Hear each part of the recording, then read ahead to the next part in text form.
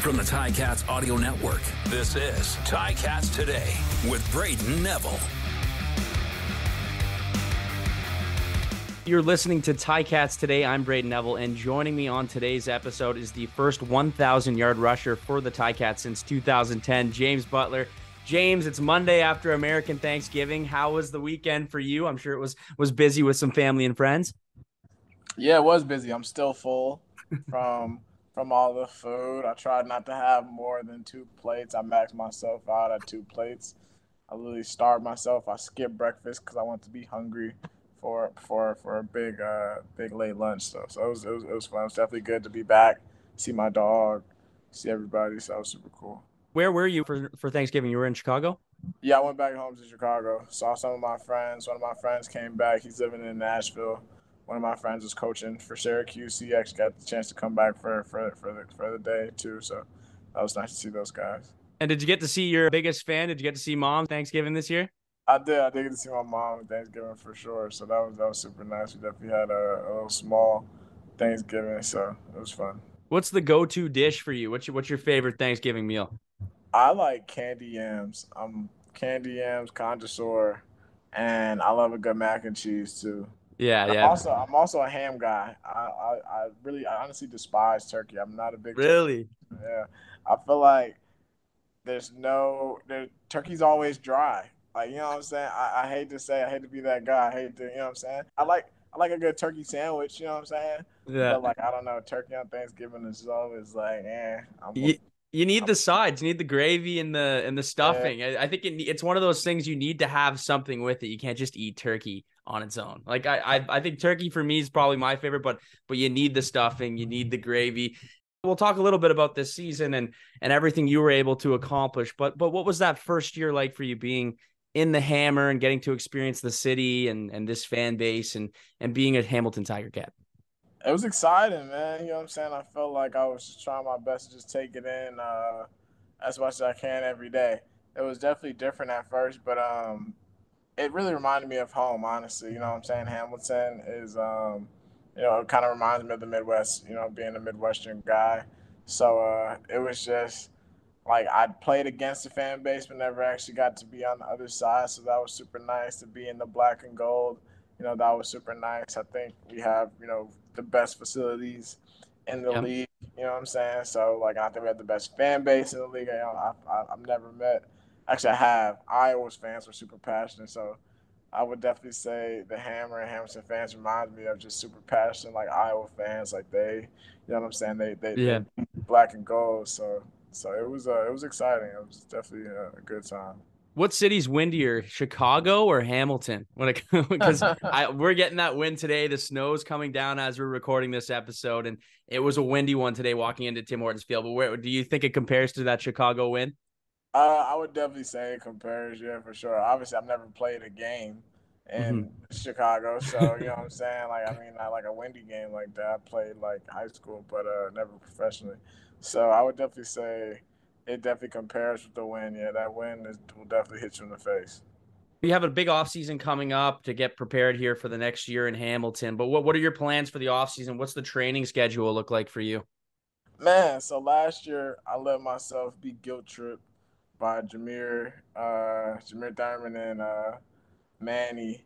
He plays for BC. They were in like the second week of December, Wow. and I was like, oh my god, like I just played a game 3 weeks ago. I'm still sore, but I couldn't let them get the one up on me. Yeah. But honestly, I think I'm finally gonna give myself a little bit of a break. I'm gonna wait till January, let my body heal, and then start. We go like 5 days a week. Wow. Pretty much every day, me and Jameer. So that's usually the training schedule, but I'm trying to plan some trips. I know Jameer wants to plan a big trip for his birthday. Okay. But I got to get my passport figured out first. My passport's about to expire. So I got a couple trips, and my birthday's in February too, so I'm also trying to plan a trip with some of my college buddies for that. But yeah, so just to push myself more, because honestly, I know it was an okay year for me, but like for me, it was me. I just felt like I could have did more. I feel like I still left meat on the bone. You know what I'm saying? Yeah. Food on the plate, and obviously, you know what I'm saying, being friends with some of those guys from Montreal, watching them celebrating in the locker room, you know what I'm saying? And Yeah. just like honestly pull themselves up from their bootstraps, you know what I'm saying? It was super cool. But I feel like that's the cool thing about this league. You know what I'm saying? Montreal wins the Grey Cup. No one picked Montreal to win No. anything before the year, you know what I'm saying? And they go pick themselves up, playing from behind, you know what I'm saying? Every critic, is against them and they go and shock the world. So that's pretty cool. Is there anything in this off season that you're looking to really like focus on, or is it kind of sticking to the same regiment?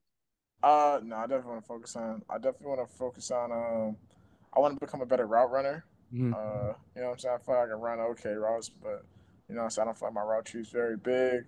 I definitely want to focus on more explosiveness. I feel like I made, some plays, but I didn't make enough explosive plays as I feel like I could have. I feel like some of those 8 to 10 yard runs, if I could have just stepped out of a safety's tackle or made one more guy miss, or maybe had a little bit of extra gas, I could have broke one. So just working on being more explosive, my route running, and I feel like my pass blocking kind of took a decline this year. I felt like I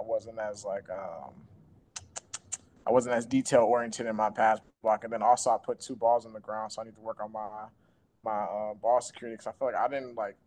Obviously, I carried the ball during the offseason, but you don't really work on ball security. It's just like, oh, I play running back, I carry the ball all the time, Yeah. so like it should come natural. But what I'm saying, actually putting the ball on the ground twice, I had to focus on it so much during this season. So I want to focus on that in the off season and just obviously getting bigger, faster, stronger. And I want to be smarter as a football player. I want to Mhm. learn like, okay, what's the offensive line doing on this play? Not just like what's my job. Okay, what's the offensive line doing?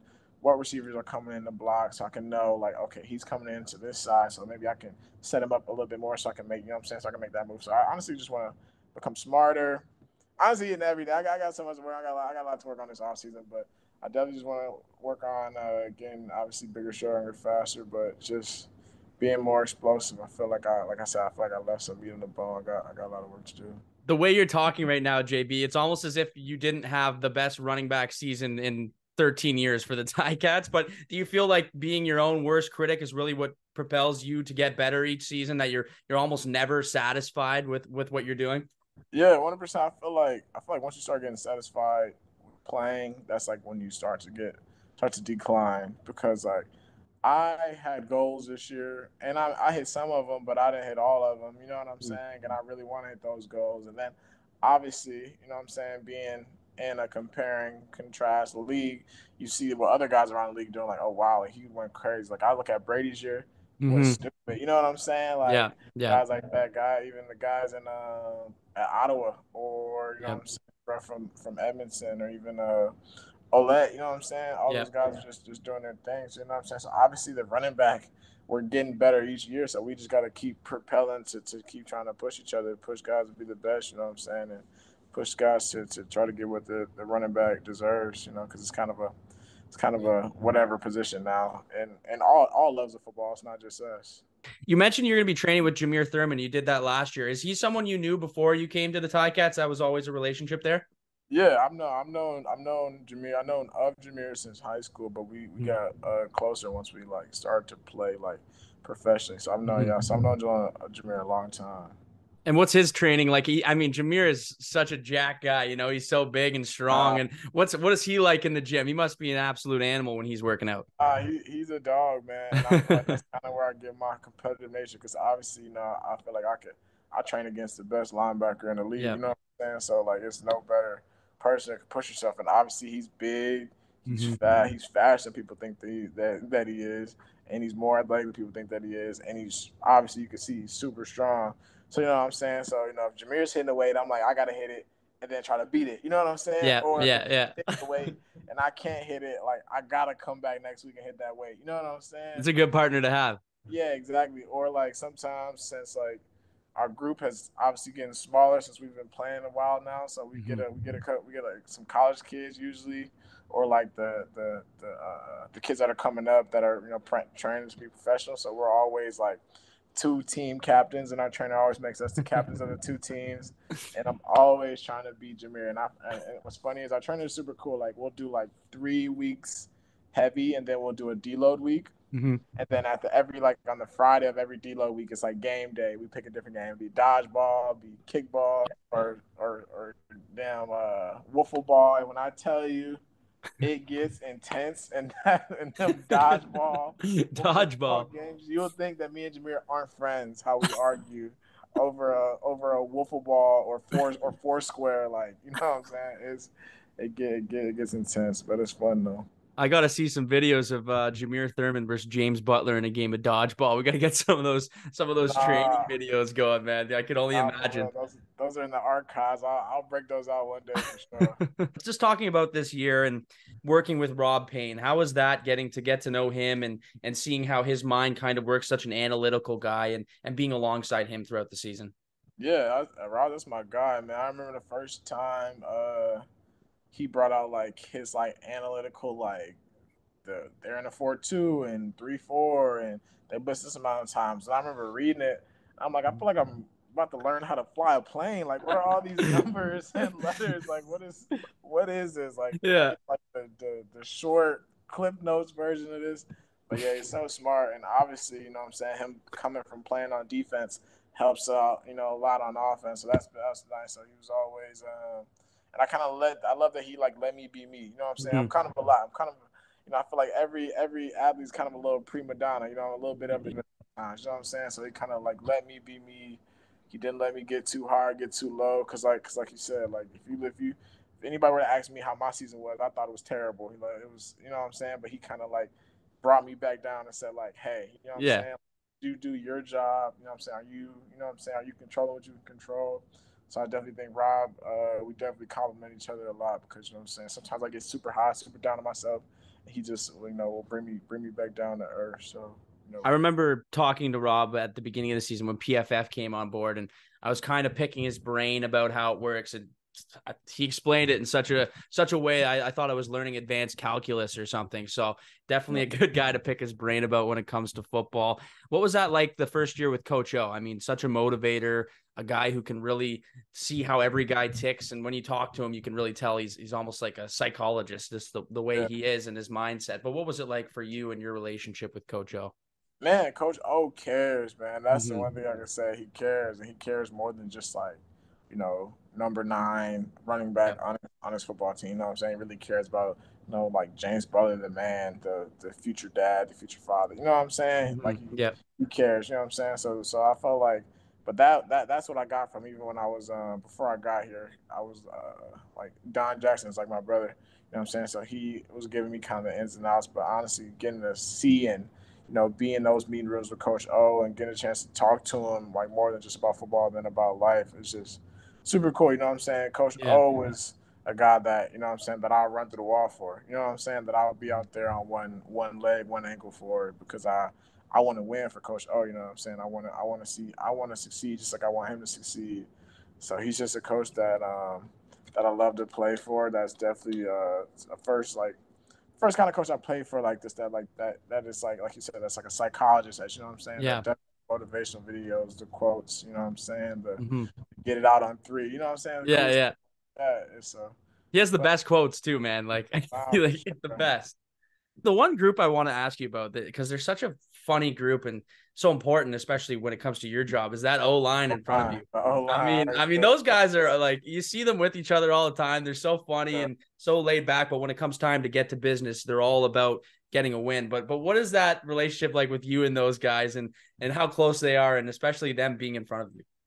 I love those guys, man. Like I said, like those, like that. I know they look just like big and goofy, man, but those dudes are smart, man. Yep. They be like locked in. I remember my car broke down, so I had to roll with like sacks practice, like there and back. Not really realizing his schedule, thinking he's on the same schedule as me. You know what I'm saying? Like Yeah. guys go a little bit early, might work out, and then you know what I'm saying, might get in the cold tub, watch practice, eat, and go home.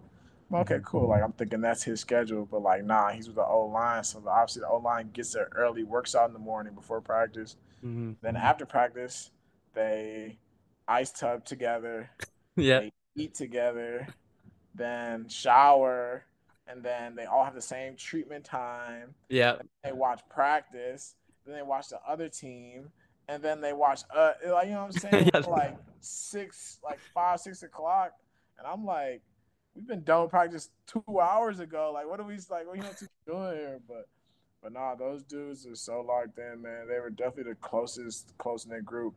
And obviously, you know what I'm saying? I feel like the team only goes as far as the offensive line. You know what I'm Yeah. saying? So, we got banged up on a few positions, which is sad, but it was cool to see a bunch of guys step up. You know what I'm saying? And it was led by some really good vets and definitely a lot of guys I love to play for. So those guys that was a great group of guys. I love those guys, man. They did their thing. Like I said, like if any running back runs for 1,000 yards, it's never on them. It's on Yeah. receivers and the O line doing their thing. Going back to your off season here, what do you have planned other than football? I know majority of the off season you're training, you're doing this, but do you have anything going on this off season you look forward to aside from the game to kind of escape for a bit? Yeah. So like I said, Jameer's planning his birthday. He wants to go to Colombia. Okay, Columbia. He's hella extra. Wants to do the absolute most. That's Jameer though. So definitely want to go with him for that. That's in January, and then my Yeah. birthday February. And Yeah. I've never been to Mardi Gras, but my birthday's during Mardi Gras, so I go to New Orleans for Mardi Gras. Really want to do that. One of my best friends stays in Nashville, Tennessee. He always tells me I gotta come out to Tennessee. I've been there a couple times. I've heard it's wild there. Yeah. Yeah, I definitely want to go to Tennessee. That'd be fun. And then I just want to go somewhere warm. Maybe not so like tropical. Maybe like just like a California, Florida, something like that. Yeah. Somewhere warm because obviously it's gonna be super cold in Chicago. But that's what I'm planning on doing. And I want to get back to reading my books, man. I was doing really good, and then the season started, and then I just kind of ended. And then also, don't let me not do this. I want to start my podcast again. Yes. Okay. We're waiting for it. We want it. I'm going to start my podcast again. I blame everything on just being busy with football, but I gotta figure out how to compartmentalize and have a life outside of just the season when the season starts. But I think it'll be easier if I start before the season starts, so I'll have like maybe some episodes before, so I'm not like shuffling around. But yeah, so that's what I want to start. Really, obviously, I want to go travel, do all that stuff, but I really want to get back into reading, into podcasting, into making content and stuff like that. It's busy, right? You have so much, especially during that season. It's hard to do everything you want to do. Why does Jameer Thurman want to go to Columbia? Does he have a reason for it, or is it just a place he wants? He's never been. That's just Jameer. That's just Thurman. I don't know. Yeah. Like he went to Europe last time. I forgot where them guys went, but he went to like Europe last year, and I think he's just He's a traveler. Yeah, he's a traveler, man. Like he's the type if we're going to Colombia, he's gonna have every single day planned. Okay, he's got the itinerary out. He's got the itinerary, like all type of stuff, like sending me TikToks of Colombia. I'm like, I'm down. Like I'm not a planner.